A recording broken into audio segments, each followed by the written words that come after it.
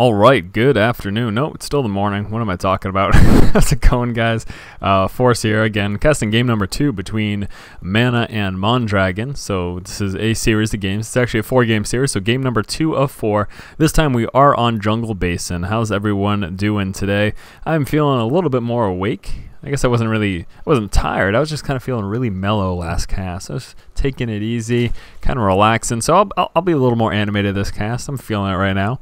I've moved on from my chai tea latte to a water, and water tends to wake me up, actually, especially really cold water splashed in my face. So maybe I'll just dump this water bottle over my face, and we'll continue with this cast. I don't think that's actually going to happen, but we are seeing right now MaNa drop the pylon at the front of his base, going to be moving out, clearly wants to wall off. His opponent is Zerg, and that's pretty much necessary as Protoss or Terran against any Zerg player. If you don't know that by now, well, you must be new to StarCraft, and that's okay, because if you are new to StarCraft, you can mosey on over to my channel and check out some tutorials. Very helpful. Look at that. I plugged myself in my own video. How impressive is that? Now, we are seeing MaNa move forward right now with his scout. Wants to get a very early scout to see precisely what Mondragon is doing. He is, of course, going to be checking for a very quick expansion. Right here on Jungle Basin, expanding is actually pretty damn easy. The one big concern is watching these back rocks. You do want to make sure that if you do expand early, that you keep an eye back here and you don't get any kind of surprise attack in the rear, because nobody likes a surprise attack in the rear in any situation, really. MaNa putting down that gateway right now, going to be followed up with the Cybernex core, of course, or maybe a forge, you know? Who knows? Maybe he's going to go gateway forge and go for a quick expansion. I don't think so, because we are seeing this assimilator, but that was a possibility up until that assimilator dropped. That was obviously something that could have happened. Not necessarily likely to happen, but it could have happened. Now we are seeing that spawning pool. Again, opening up with that pool, probably going to be getting an extractor, going for that fast metabolic boost, and then expanding. That's actually what we saw. Good job surrounding that probe there, but they're managing to sneak the probe out. Now, if you don't know what you can do, I moved the camera for a moment, but if you ever get your gatherer while scouting early in the game, if your gatherer ever gets caught in a surround from opponent's units, what happened here, I'm going to try to explain this to you folks.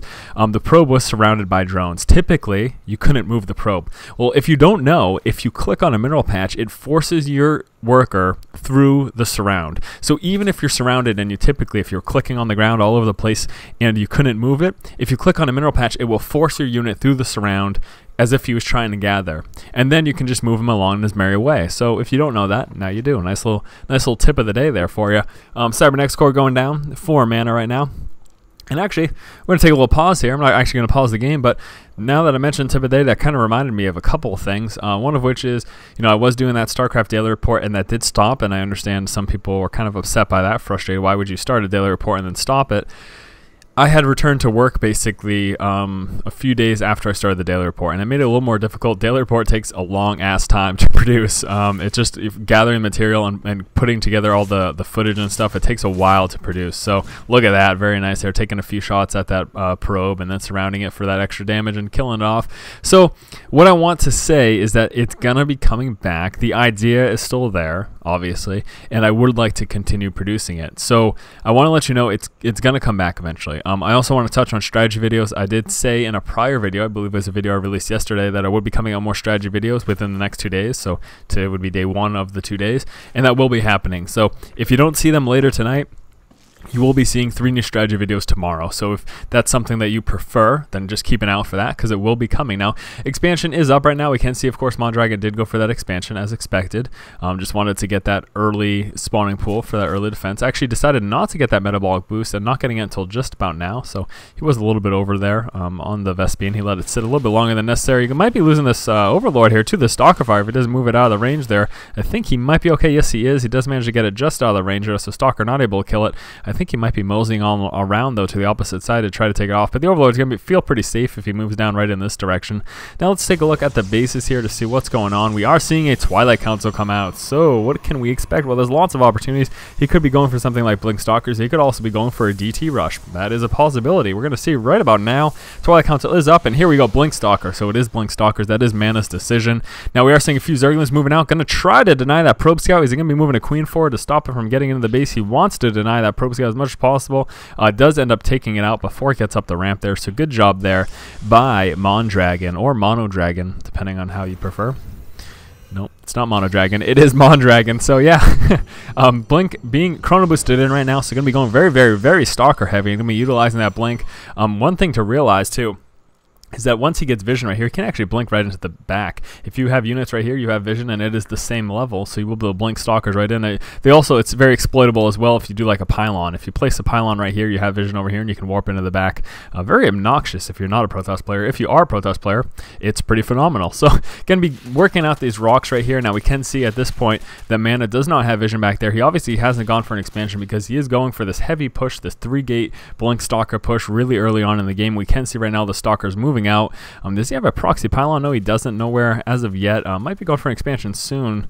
Actually, might be dropping it right about now. We're going to see that go down. That'd be pretty interesting. No, he didn't. So, ended up using those resources to warp in some more blink stalkers. Kind of interested as to why it's even over there. And he's going to be aware of that right now. No, so still can't see the rocks. This is obviously a problem. He wants vision of those rocks. Now, blink stalkers right in the back of the base there. Did miss those for just a moment. They did manage to move in the back of the base there. And going to be taking out this expansion very quickly now. He wants to get his forces together. He doesn't have a lot of Zerglings at this point. Coming out with a few more. Does have these spine crawlers. He's going to be placing them down, moving down with the queens as well.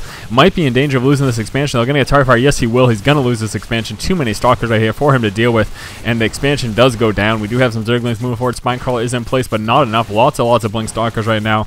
I don't think he's going to be able to deal. And trying to move the queen away, but ends up losing it. Does he have more Zerglings coming out? No, he doesn't. Okay, finally coming out with some more Zerglings. 8 Zerglings on the way. I'm not going to deciding not to go with any roaches because of the fact that blink stalkers on the board. He's going to be able to easily blink away from any roach fire, and it won't be much of a problem. He's just basically going to do stalker peeling. And Mondragon, realizing that, just manages to call a good game, and that's it. So very short game this time around. Now let's do a little, just a little post-game analysis here. What was the big issue for Mondragon? Well, there are two really important things to realize about this, and I'm actually gonna, while looking at this, I'm just gonna swing the camera back a little bit, swing the replay back a little bit. So we want to look at two important things as to why there was an issue. First and foremost, look at this big old red number up here. Big old red number. What this means, of course, is that Mondragon is supply capped. You can see here coming out with 3 overlords at this point in the game after losing the hatchery. So blink stalkers moving forward managed to catch some overlords out of position, taking them out, and as such supply capping Mondragon. Obviously, that's an issue. That's a big problem. You can see why that's a big problem as well. Him being supply capped meant that he couldn't reinforce this whole time. You can see he's got 5 larvae right here. And then over here, he's also got some additional larvae. If I can select them all and not be a dummy. There we go. So look at all this larvae right here. 1, 2, 3, 4, 5, 6, 7, 8, 9. 9 larvae. Look at that. I can count from 1 to 10. Well, we don't know if I can get to 10, but I can get to 9, so that's good. But the point is, these 9 larvae, look at all these resources. This could be 18 more Zerglings. It could be 9 roaches. It could be a whole bunch of things, but it's not any of those things because he was supply capped. So a danger as Zerg is having your overlords in positions that early game ground anti-air units like the Stalker or the Marine can snipe out and with a well-timed push catch you with your pants down and cause you to lose the game. I mean, this is exactly what happened here to Mondragon. That's one big issue. The second big issue, if we take a look at that unit counting station, look at the discrepancy between workers. Now, the expansion from Mondragon means he wants to saturate it, means he needs to make drones, means that he needs to use larvae on those drones. He droned pretty hard, and as a result of that hard droning, he didn't have enough early game units to help defend. So how do we deal with this? How do we deal with this? Well, the idea here is that if Mondragon was aware, we can see that he's not aware. Now, we do have some slight vision over here. You can see at some point he checked this expansion, but this was from an early game scout. This was from his initial drone being sent to the base. So he's at about 8 minutes in the game, right? And there's no expansion from his opponent. That has to give you some concern. If you're playing in your games and your opponent hasn't expanded around the 8-minute mark, they're still on one base, you have got to expect a push early in the game. It's pretty much guaranteed, right? If they're still on one base between the 8 and 10-minute mark, they haven't expanded, an early push is very likely. So you need to expect it and you need to prepare for it, and that needs to come down to scouting as well. You need to have units scouted about. You need to have units in positions that are going to see a push coming so that you can prepare for it in time. Had he seen this push coming early enough and he responded properly, he may have had enough units. He may have been able to get those overlords out a little earlier because that supply cap obviously kind of put him in quite a tough situation. So yeah, I mean, that's just a little post-game analysis. I thought I'd do that for you because it was pretty. There were two really big things that kind of caused Mondragon to use the game. Again, lose the game. It was the fact that he got supply capped, so be careful with the overlords early game. And the second thing was that he wasn't sure whether or not there was an expansion, and not being aware of that is an issue because he didn't prepare for the possibility of one base push. So yeah, that's about that. So this was, again, the second game in the 3-game series between these two, and 4-game series between these two players. So right after this, moving on to game number 3. Hopefully you guys take a look at that. And And yeah, as always, if you like the content, make sure you subscribe to the channel and keep watching and keep owning.